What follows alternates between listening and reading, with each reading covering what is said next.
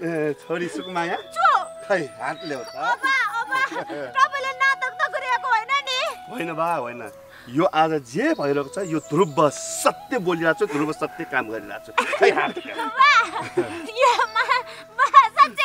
साँच्चै हो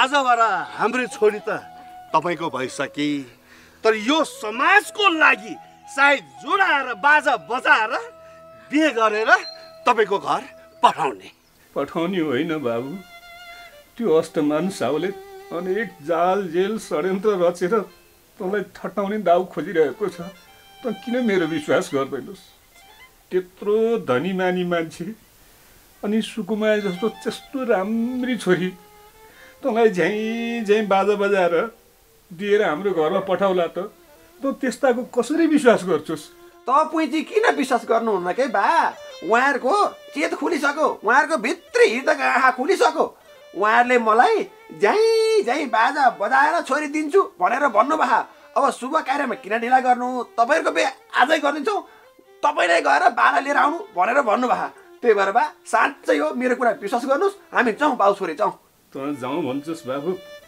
मलाई त अझै विश्वास लागेकै छैन ल ठिकै छ यदि यो कुरो सत्य नै हो भने पनि बिहा जस्तो कुरो आजको आजै कसरी हुनसक्छ केही तयारी पनि गर्नु पर्ला बुहारीको लागि केही सामान पनि किन्नु पर्ला तेरो लागि पनि त नयाँ कपडा किन्नु पर्ला नि होइन अब हाम्रो घरको हालत यस्तो छ त्यत्रा ठुला बडासँग सम्बन्ध गाँसिने कुरो यो कसरी सम्भव छ बाबु सम्भव छ के बा सम्भव छ अब आज हामी लिन गएनौँ भने चाहिँ सम्भव नहुन पनि सक्छ तिमीहरूलाई हुत्याएर तँलाई म मेरो छोरी दिन्न भनेर भन्न पनि सक्नुहुन्छ त्यही भएर आजै ल्याउनुपर्छ बा आजै ल्याउनुपर्छ उहाँहरूले सबै तयारी हामी गर्छौँ तपाईँहरूले केही पनि गर्नु पर्दैन भनेर भन्नुभयो त्यही भएर म त आजै गएर सुकुमायालाई ल्याउने हो त ल्याउने हो भन्छस् बाबु त किन यति जिद्दी गर्छस् त्यत्रो सुखमा हुर्केकी सुकुमाया जस्तो नानी यो घरमा आएर कसरी बस्न सक्ले तैँले विचार गरेको छोस्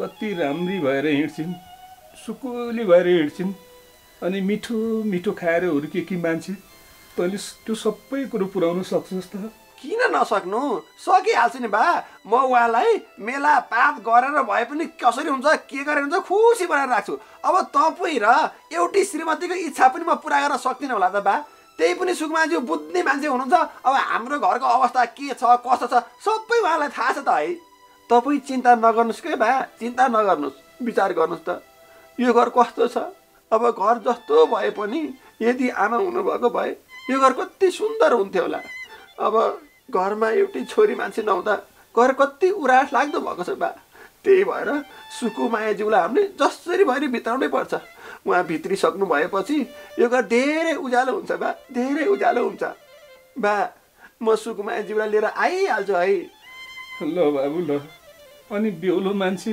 के लाएर जान्छस् कस्तो कुरा गर्नुहुन्छ बा पनि अब मेरो पोहोर दसैँमा किनेको त्यो एउटा कट्टु र कोठे कोठे सर्ट छ त्यही लाएर गइहाल्छु नि है बाबु कस्तो कुरा गर्छस् न बेहुलो मान्छे कट्टु लाएर जान्छन् त कट्टु लाएर जाँदा दुनियाँले जिस्काउँदैनन् दुनियाँ हाँस्दैनन् अब कट्टु लाएर छट्टु भएर दुनियाँलाई रुवाउँदै हिँड्नु पो भएन त है बा अब मेरो कारणले गर्दा अरू हाँस्छन् भने त हाँसु न है म त मजाले हँसाइन्छु लु त बा हामी गइहालौँ त बाउ छोरै बाबु म कसरी जान सक्छु तिनै सुकुमाया नानीले किनिदिएको औषधि खाएर अलिकति उठेर बस्न सक्ने भएको छु हिँड्दाखेरि 2 पाइला मात्रै सारे कि दम फुलेर आउँछ स्या स्या हुन्छ म जान सक्दिनँ बाबु जा बाबु जा यदि यो कुरो पक्कै साँचो हो भनेदेखि बुहारी लिएर आइजो म तिमीहरू दुवैजनाको बाटो हेरिरहन्छु हो त बा ल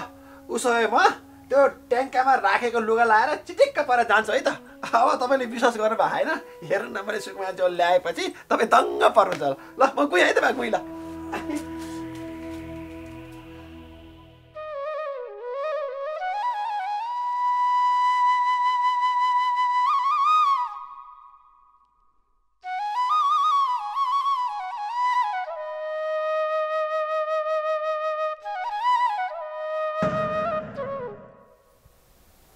सुकुमायाको बा पण्डितसँग कुरा गरेर आउँछु भनेर जानुभएको मान्छे त आएर ठुस्स परेर पो बस्नु भयो रहेछ त के भयो के हुनु नि त्यो पण्डितले त्यस्तो जाबो गरिबलाई दिन लाको भनेर छोरीको बिहे गराउनसम्म आउनु मानेन नि ठिकै छ अब भनेर गाउँले एक दुईजनालाई निम्तो दिन गएँ अनि कोसँग बिहे गराइदिन लाको छोरीको भनेर सोधेँ ओहोलेसँग भनेर भने ऊ गरेर पनि गिजाउँदै गएँ तिम्रो नआउ न त अर्को पण्डित राखेर चाहिँ बिहे गराउँछु भनेर पण्डितकोमा गएँ भने मन्दिर बाजे छोरीको बिहे गरिदिनु पर्यो तपाईँले गइदिनु पर्यो भनेर भनेको थिएँ कोसँग गरिदिनु लाको भनेर भन्यो ओहोलेसँग भनेर भने ए त्यस्ता जात नमिल्ने हैसियत नमिल्ने चाहिँ बिहे गरिदियो नि अशुभ हुन्छ म आउँदिन पो भन्छ त्यही भएर मलाई दिक्क लाग्यो अब यस्तो भएपछि हाम्रो छोरीको बिहे कसरी गर्ने बिहे त जसरी भए पनि गराउनै पर्छ नि अस्ति न ओखले बाबुलाई हात पनि थमाइदिइसकेका छौँ छोरी पनि कति खुसी छे यसो विधि पुर्याएर राम्रोसँग बिहे गरिदिउँ भनेर पो पण्डितलाई भन्न पठाएको नि बिहे त जसरी भए पनि गरिदिनु पर्छ है गरिदिने त भनेकै हो नि अब पण्डित नआएपछि कसरी गरिदिनु भन त ओ बुढा छोरीलाई पण्डितले जन्माएको कि मैले जन्माएको कस्तो कुरो गरे होला तिमीले जन्माएको नि अब मैले जन्माएको छोरीलाई त्यो पण्डितले बिहे नगरिदिने भनेर हुन्छ मैले भनेपछि गरिदिने हो तिमीले पनि ठिकै भन्यो छोरीले बोला त छोरीसँग म कुरा गर्छु सुकुमाया ए सुकुमाया छोरी छु तल आऊ त ओखलीसँग बिहे गरिदिन्छु भनेर छोरी मक्ख परेकी छे फेरि छोरीको चित्त दुख्ने कुरा चाहिँ नगर्नु नि ल ल म त्यस्तो कुरा गर्दिन उता जानुस् त सफा गरौँ पहिला सुकुमाया बाहिर आउने बेला भित्रको सुकुल लिएर आऊ है ल माला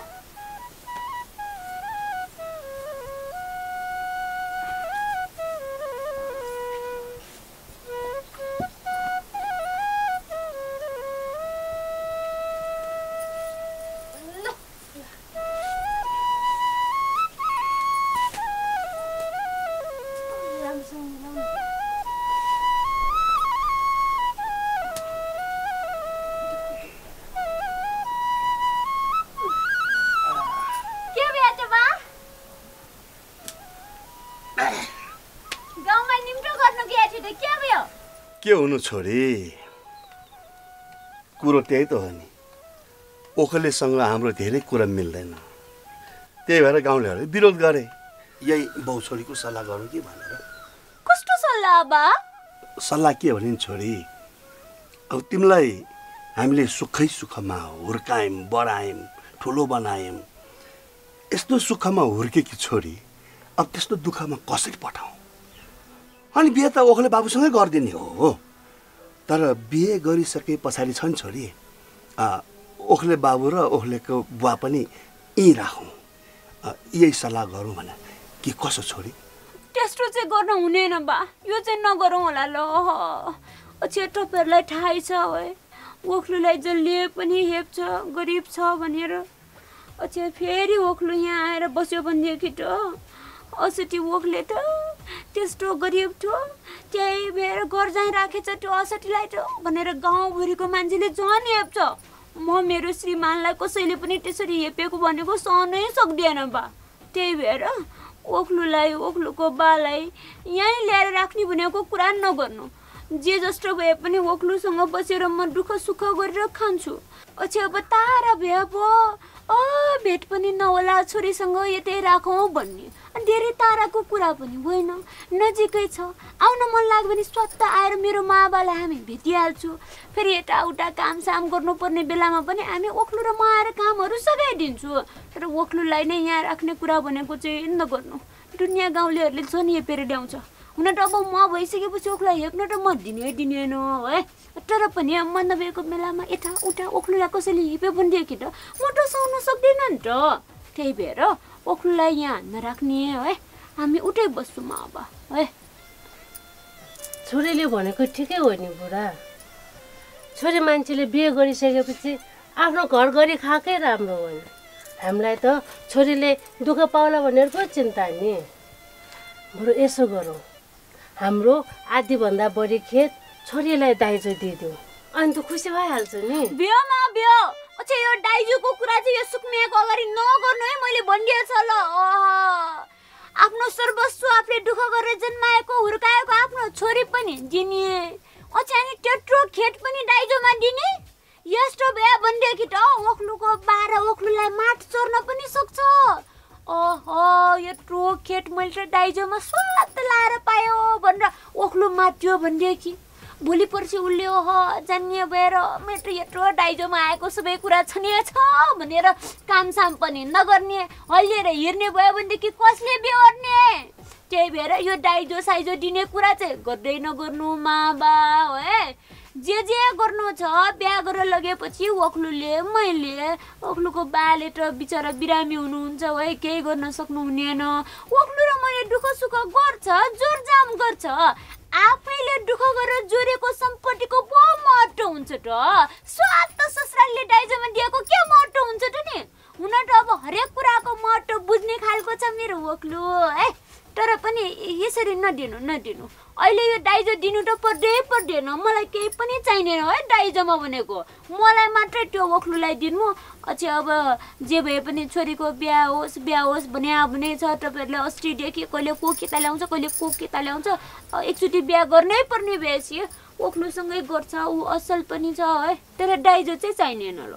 त्यसो नभन न छोरी, दाइजो त दिनै पर्यो नि। अरूलाई दिनला हो र? आफ्नै छोरीलाई। फेरि हाम्रो छोराछोरी अरू छैन, तिमी एक्लै हो।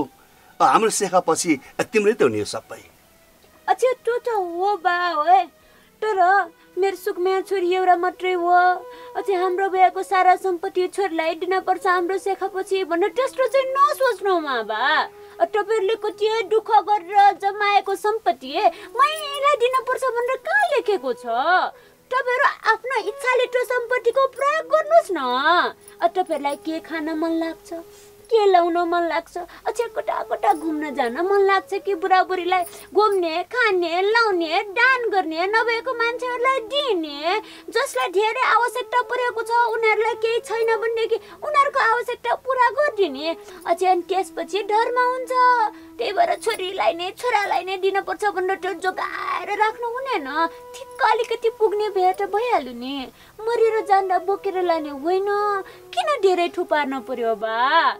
त्यही भएर यो सम्पत्तिको कुरा नगर्नु बा। ओख्लु र म दुःख सुख गरेर जमाउला कमाउला खाउला है। तर तपाईँहरूले भनेको चाहिँ आफ्नो लागि सोच्ने, कसरी के गर्दाखेरि तपाईँहरूलाई शान्ति मिल्छ त्यतातिर मात्र ध्यान दिने। खालि मेरो चिन्ता भनेको नगर्नु न। छोरी तिमी कति असल छौ ए। कतिका छोराछोरी सम्पत्तिको न्युमा आफ्नै आमा बाउलाई गाली गलौज गर्ने, कुट्ने पिट्ने, वृद्धाश्रममा लगेर छोडिदिने समेत गर्छन्। तर तिमीलाई त सम्पत्तिको यति पनि लोभ छैन। तिमी जस्तै सन्तान सबै आमा बाउको भइदिएदेखि कोही पनि रुनु पर्दैन थियो होला है।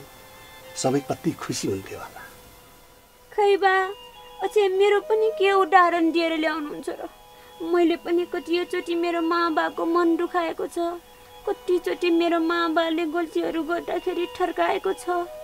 म छोरी भएर मेरो माँ बालाई ठर्काउन त नहुने थियो, तर पनि कतिचोटि तपाईँहरूले अब अलिकति अलि एउटा मान्छे भएर गर्न नहुने जस्तो व्यवहार गरेको जस्तो लाग्दाखेरि है मैले धेरैचोटि गाली पनि गर्यो, ठर्कायो।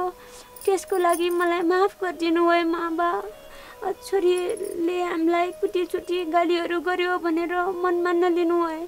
मैले त मेरो माँ बा एउटा असल मान्छे बन्न सक्नु होला कि मेरो माँ बा असल भइदियो भनेदेखि यो समाजमा धेरै त्यो खराबहरूले इज्जत नगरे पनि एउटा असल मान्छेहरूले त कति असल मान्छे, धनी जमिनदार भएर पनि घमण्ड नभएको मान्छे भनेर मेरो बालाई छुट्टै तरिकाले मान्छेले चिन्नुहोस् भनेर पनि मैले त्यो बेलामा अलिअलि गालीहरू पनि गर्यो है। अच्छा अब मेरो बामा अहिले त सुध्रिएर यति असल हुनुभएको छ। अबदेखि त यो सुकुमायाले है कहिले पनि मेरो माबालाई ठुलो स्वरले गाली गर्दिएन।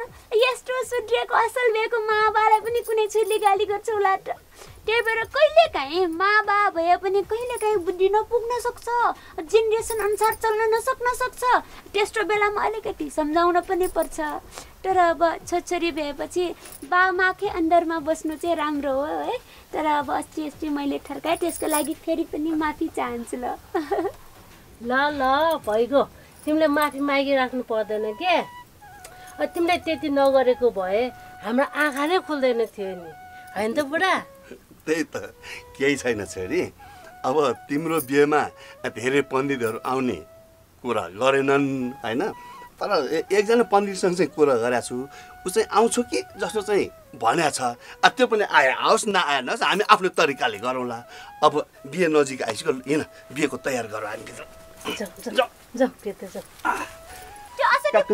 किन आउन मानेको बा? किन आउन नमानेको? अब त्यसलाई पैसा पुग्यो होला नि त जजमानहरूको।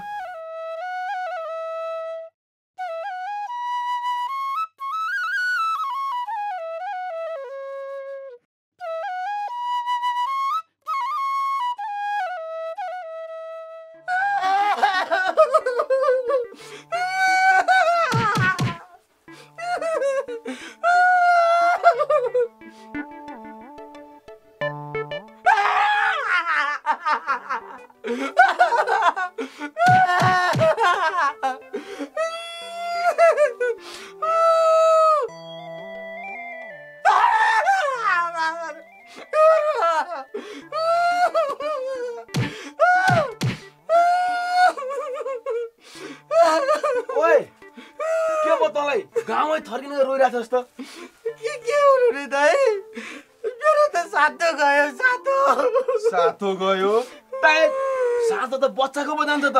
यत्रो ठुलो मान्छे सातो जान्छ? जाँदो रहेछ दाइ, जाँदो रहेछ। गयो गयो गयो गयो गयो कहाँ गयो? कसले लग्यो?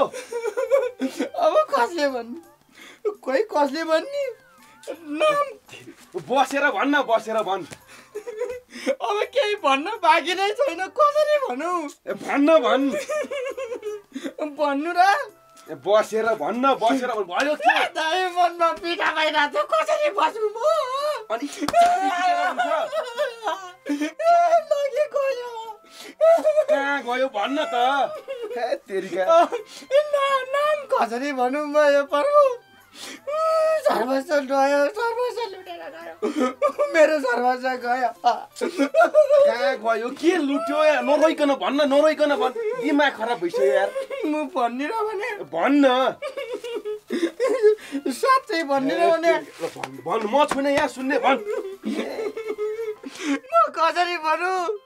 आज मेरो दिन बर्बादीको दिन रहेछ दाइ, बर्बादीको दिन। आजको दिनलाई त नि सरकारले शहीदको दिन घोषणा गर्दै पनि हुन्छ दाइ, शहीदको दिन। आज कतिजना शहीद भयो होला नि प्रभु। म बर्बाद भएँ दाइ, म बर्बाद भएँ, म बर्बादै भएँ। के म मरा थिएँ? म मरा त दाइ, म मरा थिएँ। मेरो यति राम्रो अनुहारमा केही खराबी छ? केही खराबी छ जस्तो लाग्छ? यो गाउँको सबैभन्दा हिमसिम केटो भनेकै मै हो। तर मलाई धोका भयो दाइ, मलाई धोका भयो। धोका भयो रे? म आएदेखि त रोको रहेछस्, उफ्रिया उफ्रेछस्, मेरो कुरै सुन्दैनस्। धोका चाहिँ दियो कसले? अब कसले भन्नु नि दाइ, मेरो यो भाग्यले धोका दियो, मेरो यो भाग्यले। मेरो यो फुटेको कर्मले धोका दियो दाइ, यो भाग्यले धोका दियो। हान्न भने हानेर हुन्छ, कसले दियो भन्न मलाई। अब कसले हुनु नि दाइ? आज त सुकुमाएको बिहे रे। के को के रे नि? आज सुकुमाएको त्यो ओखलेसँग बिहे रे। ओखलेसँग बिहे रे?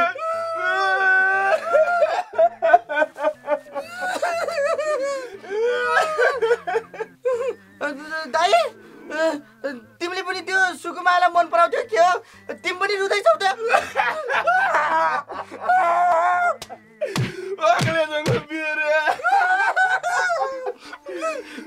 म यहाँ सुत्छु नै एकछिन है।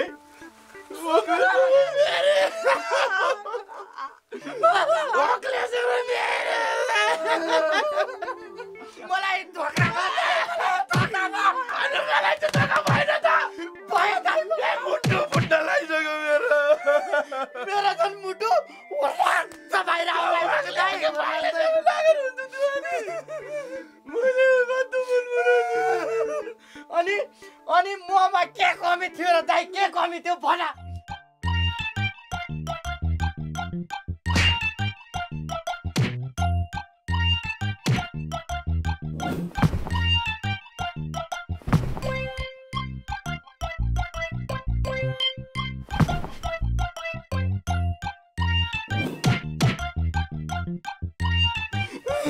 सुन म के ह्यान्डसम छैन यो गाउँभरिको ह्यान्डसम मान्छे भन्दाको मैले त्यो त वाक्ले हो कि पाक्ले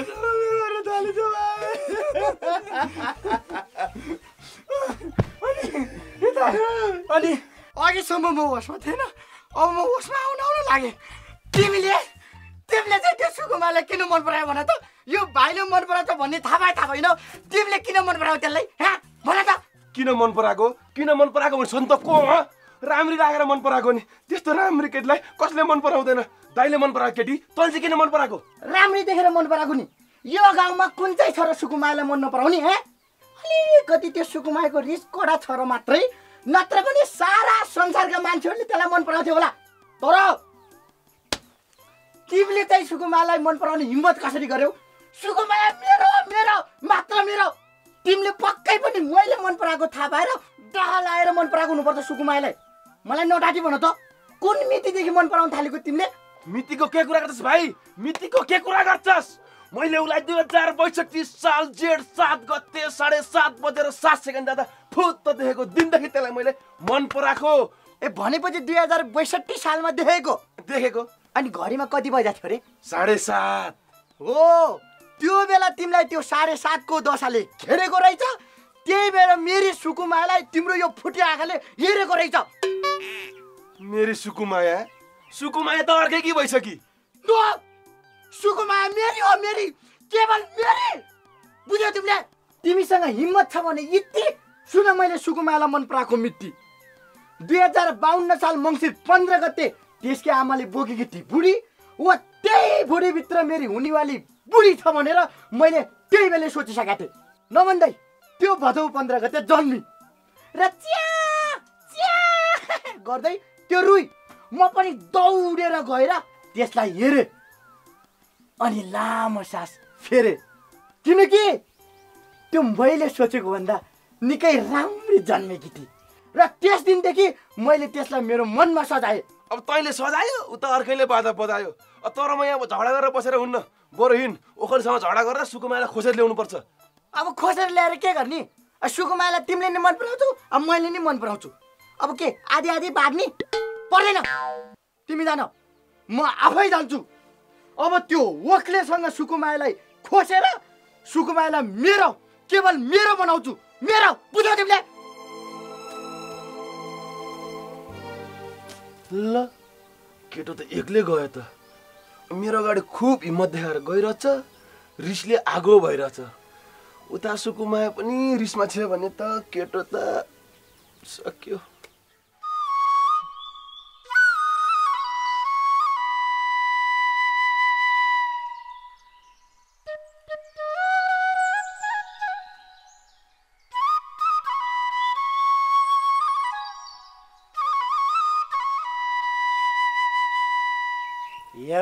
हेर अष्टमान जस्तो साउको छोरीको बेमा पनि यति सुनसान बेजती भन्ने हजुरको ल के को बेजत नि यसैमा मेरो छोरी खुसी छ यसैमा सन्तुष्टि छ यो पनि ठुलो इज्जत के चाहियो अब गाउँका सबैलाई बोलाकै हो पण्डितहरूलाई बोलाकै हो इष्टमित्र सबैले बोलाकै हो अब आएन त अब हामी के गरौँ धन यो गाउँबाट तिमीहरू दुईजना आएछौ धन्यवाद हेर्न आएको नि सुकुमाया छोरी जस्तोको बिहे त्यस्तो ओक्लेसँग गरिदिन लाग्नु भएको छ त्यही भएर आएको नि ए बुढा जयसाब त यतिखेर पनि आउनु भएन किन ढिला गर्नुभएको होला किन हुनु गरिब मान्छे मेला पाता गरेर पैसा उठाएर लुगा किनेर लाएर आउनु पर्ने होला त्यही भएर ढिला भएको होला आउनलाई पनि चुप लाग तिमीहरू मेरो ज्वाइँ साहब आउँदै हुनुहुन्छ होइन अझै म त आइसकेँ नमस्ते हजुर सबैजना नमस्ते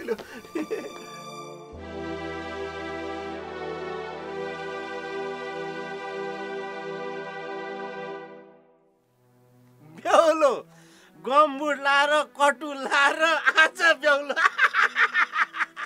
अब के गरेर हान्न जान्नुहुन्छ है लक्ष्मण काका किन हानु भएको यही गमबुट यो कट्टु त पोहोर दसैँ मैले कति मिहिनेत गरेर भारी बोकेर कमाएको पैसाले किनेर राखेको थिएँ र अहिले लाएर आएको के राम्रो देखा छैन र है अब हुन त मलाई बेहुलाकै ड्रेस किनेर लाएर आउनु मन थियो नि तर के गर्नु अब पैसा पुगेन त्यही भएर अब ऋण गरी त के बेहुलो बनेर आउनु भनेर आफूसँग जे थियो त्यही लाएर आएको अब फेरि म टाढाको मान्छे नि होइन अब यहीँबाट तीबाट यहीँ अनि के फुर्ती लाएर आउनु भनेर जे थियो त्यही लाएर आएको अनि ससुरा सासु आमा मलाई कस्तो देखा त है अब हुन त म तपाईँहरूको छोरीको लागि सुहाउने मान्छे त होइन भोलि पनि हुन सक्दिनँ तैपनि तपाईँहरूले खुसी भएर मलाई स्वीकार्नु भयो म पनि त्यसमा एकदमै खुसी छु अनि बरु सुकुमायाज्यू खै त है हजुर भित्रै छिन् ज्वाइँ साहब सुकुमाया छोरी बाहिर आऊ त बा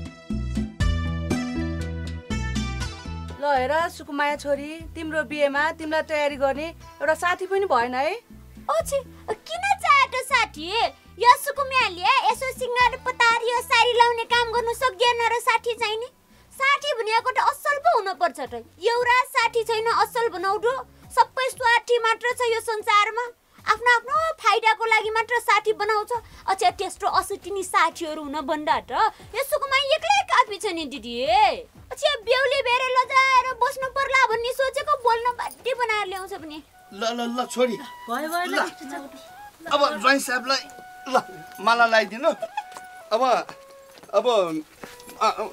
तिम्रो बाउ नै हो पण्डित पनि मै इष्टमित्र पनि मै सबै मेरो मामा हो नि मेरो सर्वस्व हो नि ल पहिला माला लगाइदिऊ है छोरी ल लगाइदिउँ ल यो ज्वाइँ साहबलाई माला लगाइदिउँ त ल तपाईलाई मैले पाउँदिन के भनेर आटिन्टे ल पाएन पाए ल ज्वाइँ साहबलाई पनि माला लगाइदिनु ए मैले लगाइदिने पहिला टीका लाउने कि माला लाउने त है पहिला टीका लाउनु टीका ल आमाले चाहिँ टीका लगाइदिनु छोरी ज्वाइँलाई राम्रोसँग घर गरेर खानु नि है अब ज्वाइँ साहब चिन्ता नगर्नु न ज्वाइँ साहब मेरो छोरीलाई राम्रोसँग पाल्नुहोस् खुसी बनाएर राख्नुहोस् ल अब माला छोरीले पहिला कसले लाउने होला त है ल लगाइदिउ त है सुकुमायाज्यू लगाइदिनु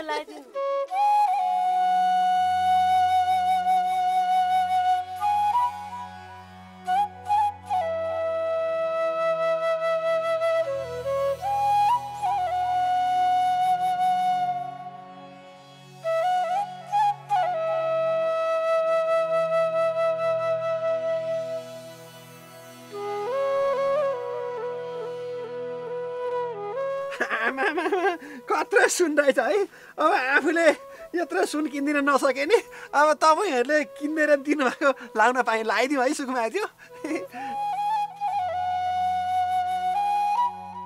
लु त अब मैले सुन चाँदी हिरा मोती केही दिन नसके पनि अब तपाईँहरूको छोरीलाई चोखो माया दिएर सधैँभरि खुसी बनाएर चाहिँ राख्छु अनि अर्को कुरा अब अब यो सिन्दुर र पोते चाहिँ दिन्छु भनेर ल्याएको छु है सुन्न भयो नि कतिखेर लगाइदिनु हजुर लगाइदिउँ अहिले एकछिन ज्वाइँ साहब पहिला यो औँठी एकले अर्कालाई लगाइदिउँ है अनि त्यो पोते र सिन्दुर लगाइदिनुहोस् हुन्छ ल छोरी तिमीले ज्वाइँ साहबलाई लगाइदिनुहोस् ज्वाइँ साहबले चाहिँ छोरीलाई लगाइदिनुहोस् माले बिहे गर्ने दिन मात्र ल मलाई लगाइदिनुहोस् भनेर तपाईँ भन्नुहुन्छ भनेको अब ज्वाइँको श्रीमती हो नि त कुनमा लाउने त है यसमा लाउने हजुर लु ओ ताली बजाउनु ल छोरी एउटै लगाइदिनु तिम्रो पनि हात देऊ कुन दाहिने कि देब्रे है दाहिने हामीले कहिले सुन लाग्यो हो थाहा हुनु दाहिने यो फराउनु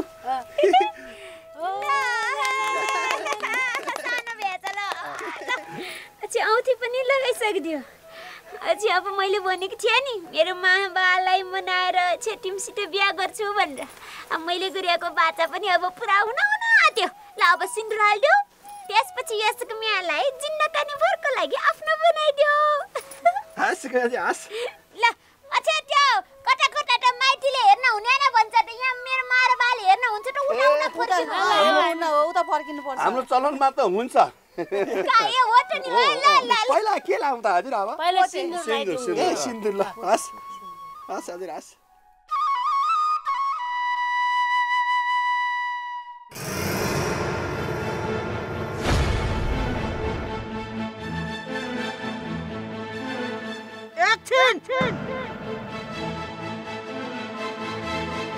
यो बिहे हुन सक्दैन